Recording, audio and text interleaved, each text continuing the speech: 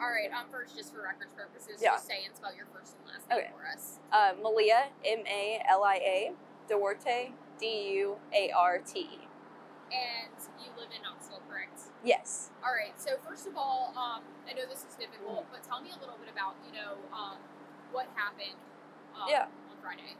So Friday morning, Austin and I were at Fox Toyota in Clinton, Tennessee, and we purchased our first vehicle together. Of course, it was his vehicle, but we were sharing the title.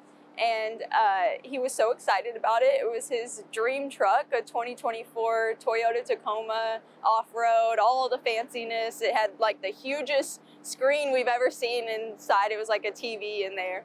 And we were able to get it out of the parking lot and take it home with us. So he really was excited to drive it down Friday night. We had plans to drive down Friday night for my dad's 50th birthday at our friend's marina in Crockwell, Alabama. And we were about 55 minutes out.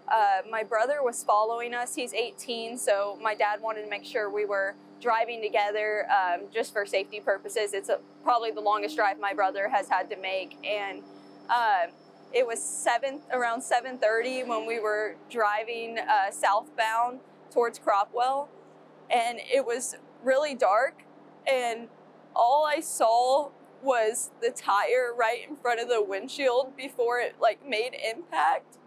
And I just was holding our dog, and I just held him tighter and just braced for that impact. And once it hit, I immediately turned over to Austin to see if he was conscious, if I could see him, and I couldn't even see his like face or anything because the roof had fully caved in on his face.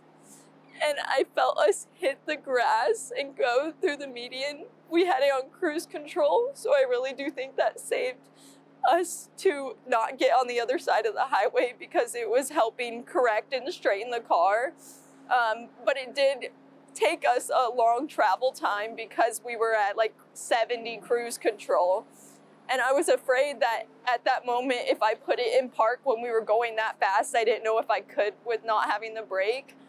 So luckily, like, it fell very quickly, but we hit a stump, and I immediately put the car in park, and I grabbed my phone off of the floorboard and dialed 911, but I didn't know. I was in such shock, and I didn't know where we were, and I looked to my right towards the highway we came from, and I believe that there was an angel that helped us that night. He stopped, and he got across the road before 911, like as soon as 911 answered, and I was able to hand the phone to him, and I told him, like, I'm okay, like, please go help him. And then he was starting to move and trying to get himself out of the vehicle, and he was not responding and listening to me telling him to calm down and stay still, and help was on the way. And the paramedics ended up getting there within 10 minutes of me calling 911, which I'm so grateful for. But Austin ended up unbuckling himself, getting himself out of the vehicle, and walking to the ambulance with the paramedics. We were taken to Riverview ER on Friday night. I was checked out and discharged, and Austin was life-flighted here to UAB. And my brother got our dog and took him. I know that you guys have been going through, just so much right now, and, our thoughts and prayers are with, you and your fiancé, your entire family through this. How is Austin doing today? I haven't seen him this morning yet. We're going to be going to see him right after this, but yesterday was a really good day. There was a lot of steps forward, and there was a few steps backwards, but he was able to open his eyes on his own, and he responded that he could see, and swelling has gone down, which we were prepared that yesterday would be one of the biggest swell. Like, they were warning us that his face would be really swollen. So I do think that that's by the grace of God, and from neck down, he is okay. It's just all his head. So we're just taking it day by day. He does have a traumatic brain injury, and we don't know what that looks like until we're able to wake him up and take him off everything. And I know there's been a lot of, support given to you guys and your family right now. There was a GoFundMe set up. What does it mean to you to just have so many people, rallying around you guys during such a difficult time? It means so much. I don't want to speak so highly of myself. I don't think of myself so highly, but Austin is such a kind person. Any person that he meets and interacts with, he makes you feel like you're the most important person in the world. And if there's somebody on the side of the street that needs money and he has cash, like, he's going to stop and take the time to do that. So the fact that we have so many people that we met along our journey and people we don't even know that have reached out and donated to the GoFundMe and sent prayers our way, I really feel the faith, and I'm just so grateful. And, this tragedy, caused by no fault of, you or your fiancé, Austin, what's your message to anybody out there that's watching this?